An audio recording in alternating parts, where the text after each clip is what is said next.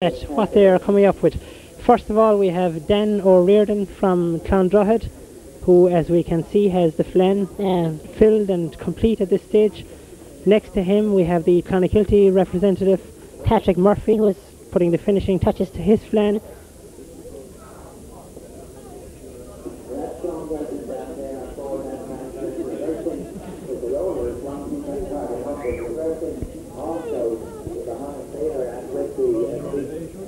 Now on we go to the Grenada representative, Michael Holland, and Michael is as well putting the finishing touches to his flen, having already prepared his apple tart.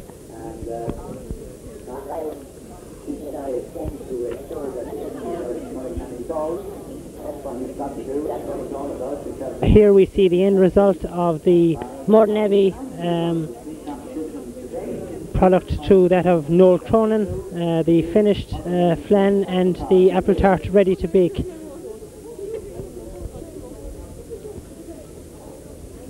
And finally in this section is the exhibit of the Ladies Bridge competitor Joe Bozang. Joe cleaning away after preparing his flen and preparing his apple tart ready to bake. So I'm sure that you'll agree with me that this is a most interesting departure for the gentlemen in Mocklernaferma, and we can see many a redundant housewife in the years to come. Management, as we see the last team, the Clonakilty team, completing their tasks. We see Donald Santry here in front of us, the Clonakilty man, reversing the New Holland and the silage trailer through the course, while his two colleagues, Tim Jock Collins and Sean Welton, are busy at other points in the arena doing the other method of management tasks. Now we are here watching Tim Jock Collins, the other Clonakilty competitor, having just completed putting on the loader onto the tractor, and of course, as we saw earlier today, the next task he will undertake is that of removing the bales from the trailer and building a pyramid with those same bales. May we remind the Clonakilty team that you have only 10 minutes to go now. The 10 minutes are gone. That's the flash they're coming from. The timekeeper, 10 minutes are gone. Here is a result coming up, ladies and gentlemen. The result of the carpentry test. One that was going full belt there from 11:05 until 2:30, making a dog kennel, and it was around there for 2.5 hours or so. Now we see Tim Jock Collins removing the first of the round bales from the trailer. The first bale, of course, which will be the base of his pyramid. A pyramid of 6 bales, and of course his task as well will be to put one of those bales into the calf trough. Clonakilty, who are the last of the teams competing here in today's method of management, are in the showgrounds for the 8th time in the club's history. The club, which was formed back in 1948. With the exception of Mr. O'Leary. Now here we see Sean Welton, the Clonakilty representative, adjusting the plough into a position suitable for ploughing. Perhaps as spectacular as the one involving stacking the The bales task which is in a pyramid. a little bit more difficult than one would think at first glance. Now we're wondering if Tim Joe has a problem there stacking the bales, because he's come back running up here. He was on board the tractor there stacking those huge bales into a pyramid, and he's called Donald down to him below there.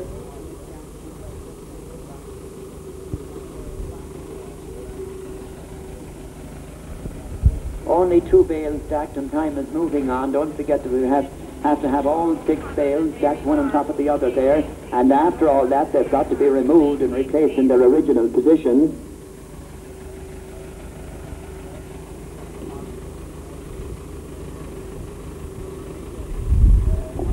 Now joining me here in the showgrounds is another of today's winners, the Clonakilty PRO Sheila Lane. Sheila, who scored a whopping 98 marks out of 100 in the dog care competition.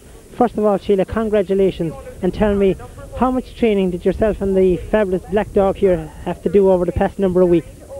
Thanks, Michael. Well, a lot of training. There's classes twice a week, and training then a 10-minute every morning at lunchtime and in the evening.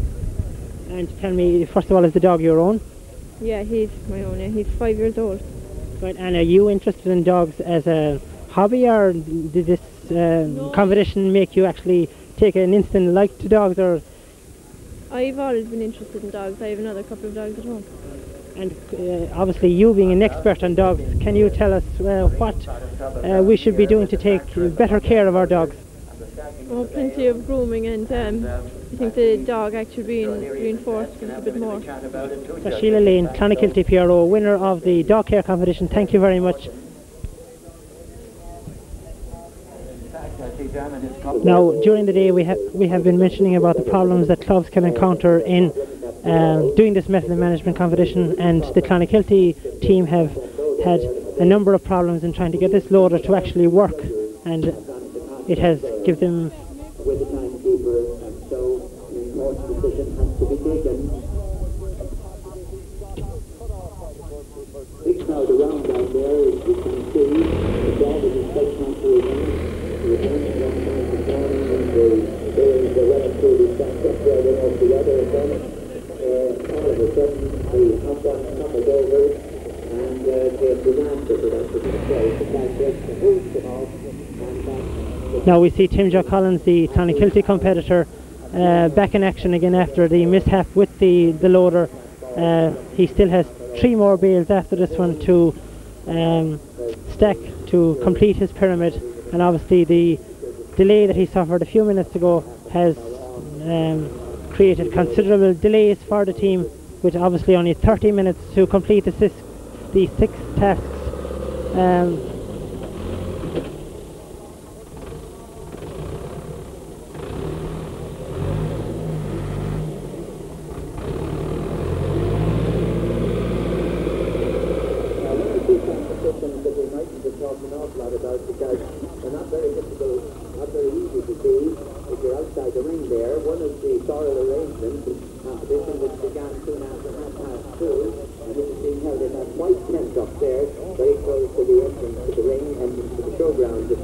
So he now places the 4th bale on the pyramid. Obviously skill and care are required from here on in, because one wrong move and the whole thing will collapse.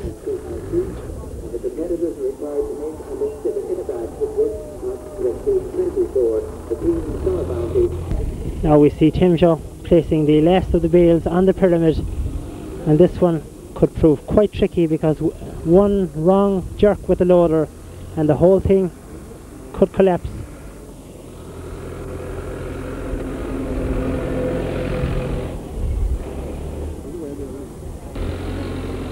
So it's vital now that he reverses away from that pyramid.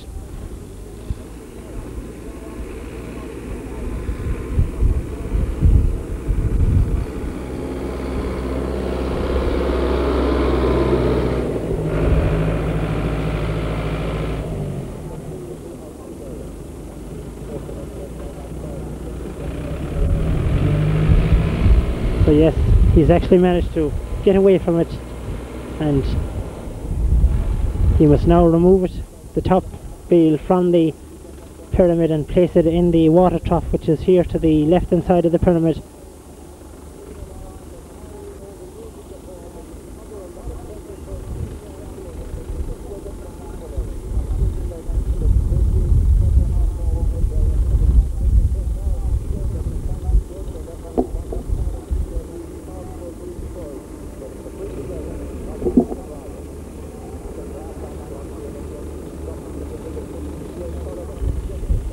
In fact, no, Tim Joe has decided that he will not place that particular round bale in the water trough, that in fact he will attempt to put them all back onto the trailer.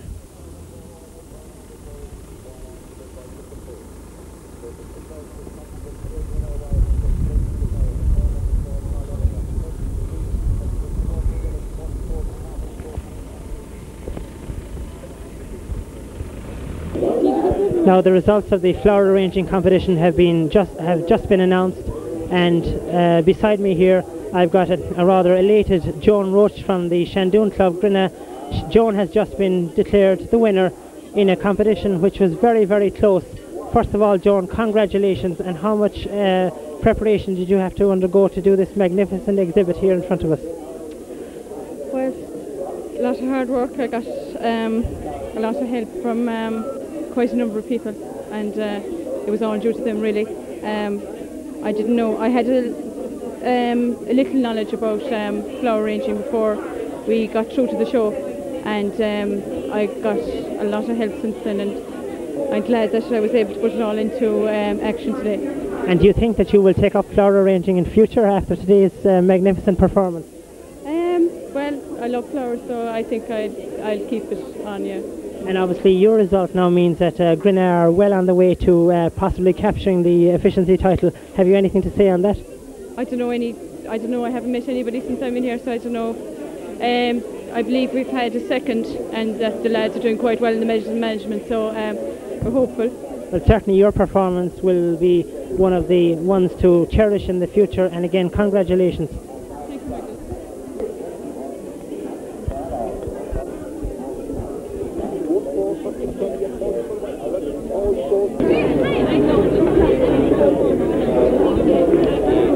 Now I'm back indoors in the tent, and in front of me is the cookery exhibit of the man standing beside me here, Patrick Murphy from Clonakilty. First of all, I'll say congratulations to Patrick, and I'll let him tell you exactly what he had to do. Well, just had to start and prepare the apple tart, firstly the pastry, and then to put in the apples, sugar or whatever, and to decorate a flan base. The base could have been made beforehand, and just decorate the base. What I've done is put roasted almonds around the edge, and digestive biscuits mixed with cream as a base for the strawberries, and just 2 rings of cream around, and that's about it. And as you can see, an apple on top of the apple tart. Surely, Patrick, when you heard a few months back that Muckle and Fermer were organising a competition which involved gents cookery, you must have said, "Oh no!" Were you a reluctant participant, or did you jump to the opportunity? I won't say I jumped to the opportunity, or I wasn't reluctant either as such, but it was one competition I would like to have competed in Cork Show, and it's one competition that I could easily find time to do, whereas other competitions I wouldn't have had the time to train or to practice at it, whereas this competition you could practice at night anytime, and it suited that way, and it was also interesting in working with it. Do you think it's important for the modern man to be well versed in the traits of cookery and whatnot? I suppose it's handy. I might be able to make an apple tart now and again, but not for a while. I think give it a break for the moment. Well, certainly your performance here today means that whatever lady takes your fancy in the future, she'll have a rather easy life. Again, congratulations and the best wishes to your club for the rest of the day.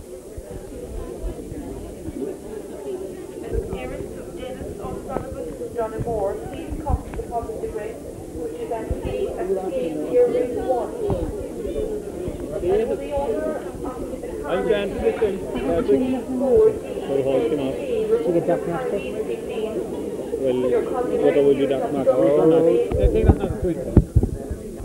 Now, ladies and gentlemen, we're ready for the final of the make and model section, the modelling part. Okay, and if I could call Catherine Kelleher from Clondrahood branch first.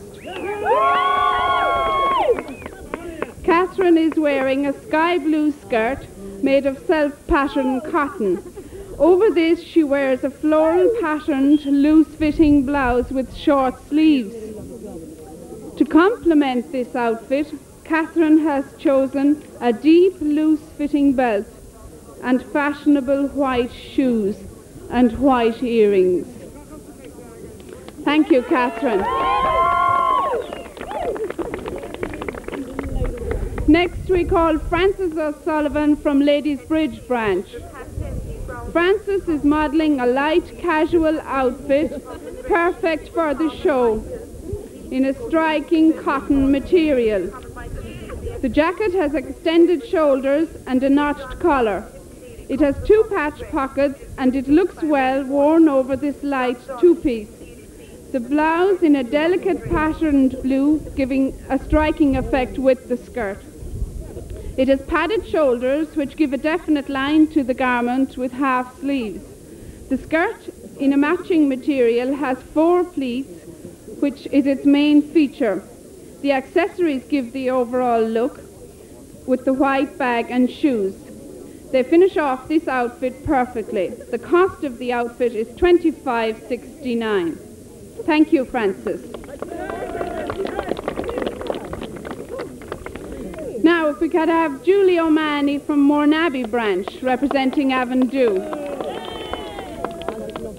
is wearing a multicoloured lined dress above ankle length.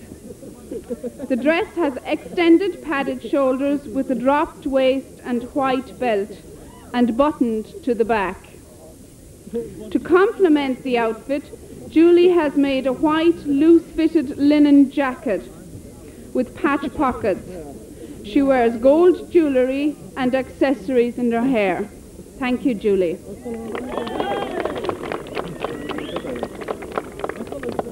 Now we have Breda Holland from Granarmarkin of Ferma. Breda has chosen for her casual outfit a very versatile skirt and jacket and contrasting blouse. The white jacket, made up in a creased cotton, has a notched collar, long set-in sleeves with shoulder pads. The matching white skirt, also of creased cotton, has unpressed pleats to the back. It has a button opening to the left in contrasting green and a side seam pocket. To contrast this, she has chosen a green blouse with a self-bice bound neckline. Has front tucks, button clothing to the back and extended shoulders. To complement this outfit, she has accessorised with matching green belt and shoes. Thank you, Breda. Now from Clonakilty, Macra, we have Teresa Duggan. Teresa is wearing a smart navy and white outfit. The navy pinafore has a pleated wrap-over skirt at above ankle length. The top, with the extended padded shoulders, is pleated into inset waistband, features centre-back pleat and front welt pockets with flaps. This is worn over a white crepe de chine loose-fitting blouse with collar and single-layer lapels and elbow-length sleeves. Teresa complements this outfit with white casual shoes and a white cotton cap. Thank you, Teresa.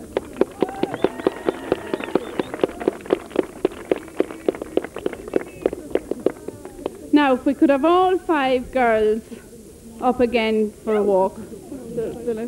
Clowndrahead, Ladies Bridge, Mournabbey, Granagh and Clonakilty. Now, if you could give them all a hearty round of applause.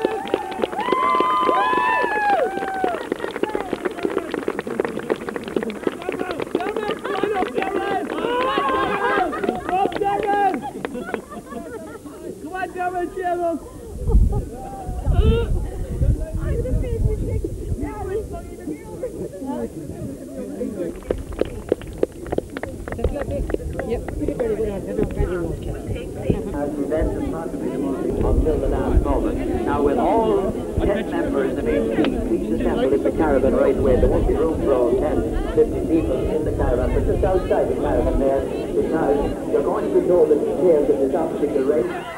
One, then you're away! Yes, count the bow. There's the bow.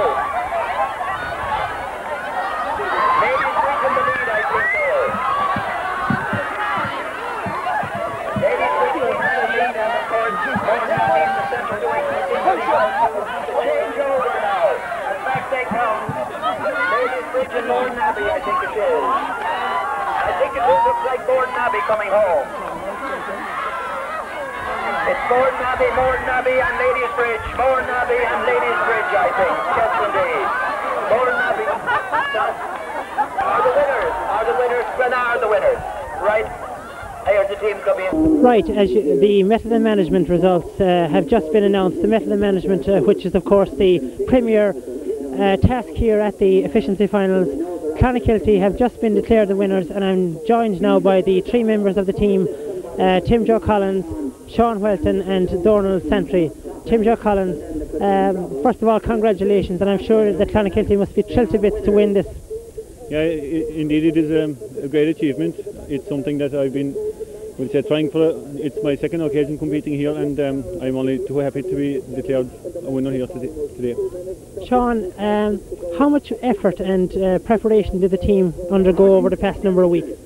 Well, with the last fortnight we've been at it nearly every night, constant, but now and again we've worked on our own, and so we've put in the effort, but it's been worth it.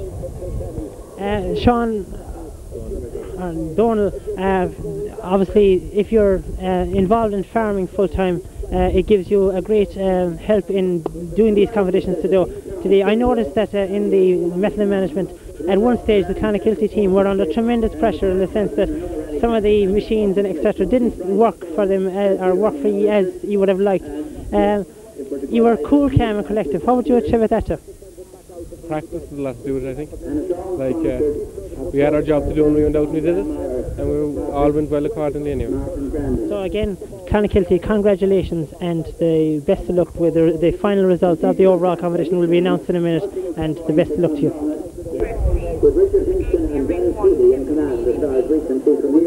Now, obviously this hour of the evening the results are coming in thick and fast, and another result has just been announced, and that's the make and model, and the winners of the 1987 make and model competition are Morden Abbey, and beside me here I have Julie O'Mahony, the club PRO, who was the Morden Abbey representative on the make and model. First of all, Julie, congratulations, and secondly, how much effort went into making this fabulous outfit you have? Oh, a fair bit of effort went into it, alright. It was all lined, and both the jacket and the dress, and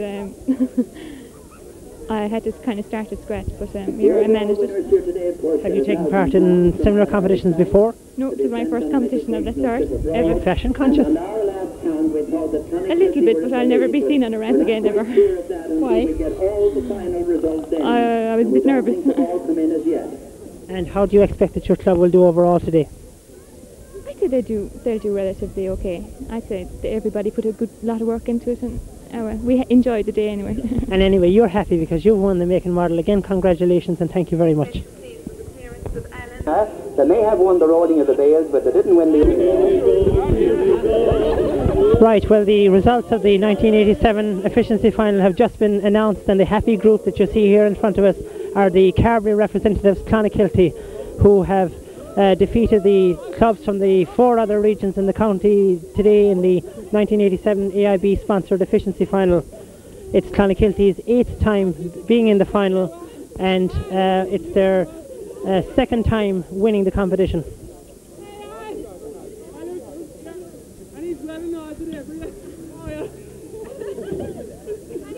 Now I think it's appropriate that we have a word with the chairman of the winning club, Jerry Duggan. First of all, Jerry, congratulations. How are you feeling? Thank you very much, Michael. Very tired, but very excited. The adrenaline is flowing fairly hard, but we're delighted really with our success here today. Are the club surprised at their victory?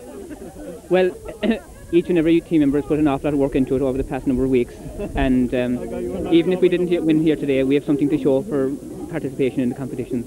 And winning is an extra bonus, but you know it's tremendous. The feeling in the club really, it's tremendous. There's a great feeling of unity amongst us at the moment. And what do you attribute today's victory to? I would put it down to hard work by the team members. Also, I'd like to pay tribute to the team manager, Donald McCarthy. He did an awful lot of work for us, and also an awful lot of people who mightn't be seen here, namely the coaches. Each and every person has had some coach. And I think there's great credit due to them also for actually training them in the individual competitions that they were concerned with. And I'd like to express my appreciation to the coaches also for that. Well, of course, the big prize is £1,000. What is the club going to do with the 1,000? Indeed. I think the norm is that it's used to finance a tour abroad, so I'm sure we'll probably go along the same lines this year anyway, you know. Well, of course, you certainly deserve a holiday after today's fantastic victory. So, Jerry Duggan, Chairman of Clonakilty Market, thank you very much and the best of luck. Thank you.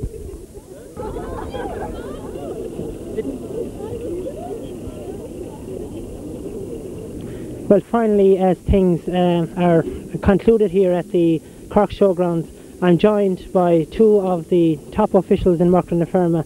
On my right is Padraig Welch, who is the new president of the organisation and who is on his first official visit to Cork. And on my left is Richard Hinchion, the county president here in Cork, and also the Munster vice president. First of all, if I can turn to Padraig Welch. Padraig, first of all, welcome to Cork. And what was your impression of today's efficiency final? Thanks very much for the welcome, Michael. There's no doubt that there was a hive of activity around the arena today, and it was great to see so many people getting a taste of some of the better points of Macra competitions, where people learn skills or crafts that will stand to them at some day in the future, even though the competitors mightn't be aware of that today. It was probably a burden on some of them, or a hard task for some of them to prepare for today's task, but I'm sure that they'll look back in years to come and say that only for the efficiency in Cork show they might never have been able to do that particular task.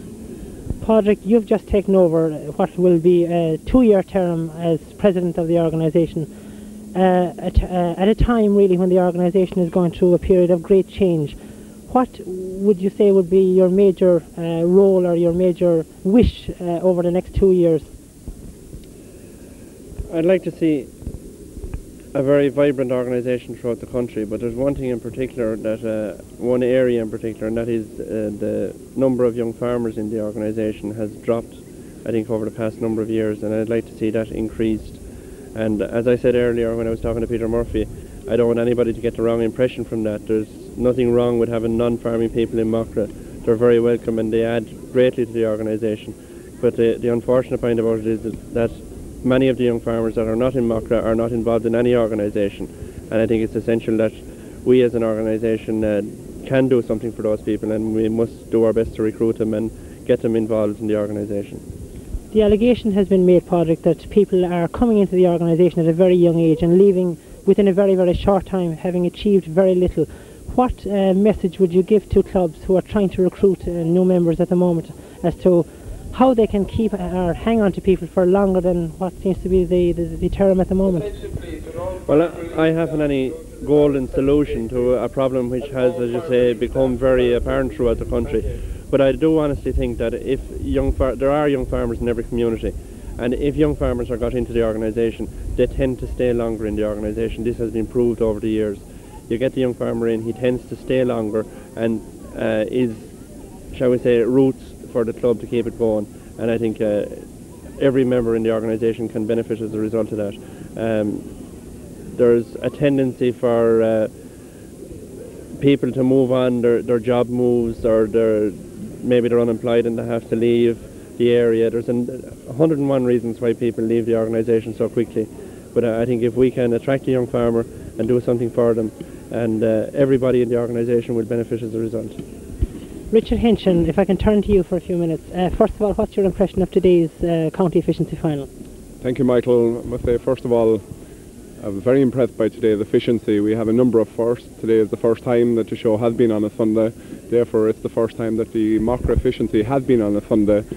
Being the Eucharistic procession, we have been blessed with fine weather, and I'm glad to see that the rain has held up for the few hours. And I would like to take this opportunity to congratulate all of the competitors, because after all, today's efficiency with our shop windows gives us an opportunity of bridging the gap that can exist between urban and rural, and by and all, a very enjoyable day was had by everybody who attended today's 1987 summer show in Cork. What would you say are the main benefits to be derived from the likes of the competitions that were held here today, which obviously are a major drawing card, judging by the number of spectators who are around this particular arena today? I think first of all, take it from the point of view of the competitors. It gives them an opportunity of showing some of the skills that they already have and improve upon them. Maybe for some of the competitors here today, it was their first opportunity competing at this level, so they had to do an awful lot of groundwork to produce the high standards that they did here today. So it gave them an opportunity of acquiring new skills, whether it be in the dog care, in cooking. We had an excellent cooking competition, so we are domesticating a lot of some of our male members in the organisation. So these are just some of the skills that were required by the competitors here today. Now, turning away to things in general, over the past 4 days, Mark and Ferma has had a big involvement in the organisation of Cork Show in general. Are you first of all satisfied with the way that things have been organised, and maybe perhaps what changes for next year would you like to see? Yes, first of all, this is our second year that Macra have participated in stewarding of the gates in conjunction with the Munster Agricultural Show. An excellent job was done by all of the Macra stewards. Our new major attraction at the 1987 summer show was the food village, and this the food and beverage exhibition, and this has been a major crowd puller in the past 4 days. I think in reality, looking at the show, I think we'll have to seriously look at bringing it back to maybe 3 days. It was by accident. It happened as a 4-day show with the church holiday. I think next year we will be looking at it closely, bring it back to maybe 3 days and bulk it more. So I think generally the message from the day is success all round, success in the show and success in the efficiency finals where Clonakilty were declared the winners. From us all here at the showgrounds, a very good night.